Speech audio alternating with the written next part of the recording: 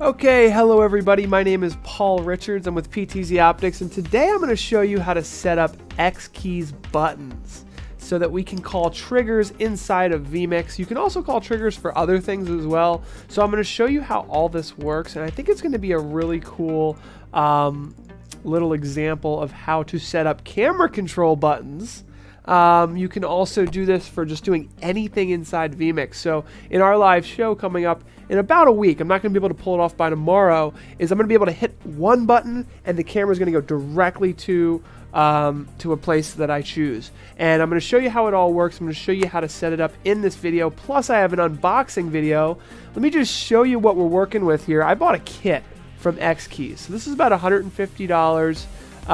It's a USB plug with a 3-port analog inputs there. So if you're an integrator or someone who knows how to use that stuff, you can extend the length of these buttons quite easily because it's all analog cabling.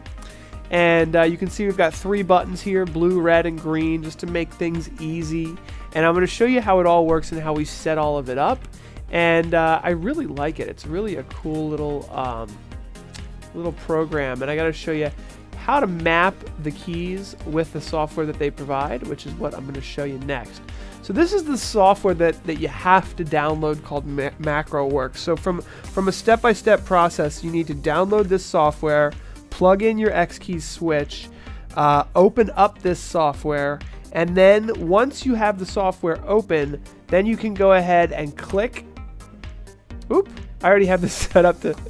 I clicked it and I've already got it set up to do some funny stuff. Let me go back here. Sorry, I'm not ready to do that yet.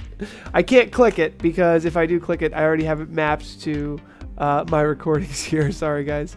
But when you do click these buttons, they will open up. In fact, I think I can double click it to show you. When you click the button, it'll automatically do this, and then you map. In here, what you would do is you would map what you want the computer to do when you click this button. Okay, so I've just selected 3 random keyboard strokes to map it to. So hopefully that makes sense. Basically, it was actually a little complicated, but it became straightforward to me once I took a look at it. Basically, you have to tell the computer what you want to do when you hit one of these buttons. So we did that. Now I will show you really quickly how to set it up inside of vMix, which is our next task here. And let me see if I can do this. I'm gonna have to do a desktop capture here and pull it in right there. And you can see that there is a shortcuts section. So what you do is you go into the shortcuts and you go ahead and add one. I've already added 3 here for the 3 buttons, so I'm just going to double click one. It's as easy as clicking the find button and then hitting the button. And then vMix automatically finds it. There's even a velocity. But that's not what these are meant for. So you click the button, vMix finds it, and then you tell it what you want it to do. And I'm going to take you guys a step further here, and instead of just having it do a fade or an overlay, I'm actually going to have it control the PTZ operations of our camera. So that's going to be really fun. So I've already got that set up, but let me take it a step further and show you how that works. So here is the vMix input. Okay, let me just make this a little smaller so you can see it. And you guys have seen there's a PTZ tab here. Let me just zoom out on this just a hair so that you guys can see this better. Position. Just give me a little more space to work with. Okay.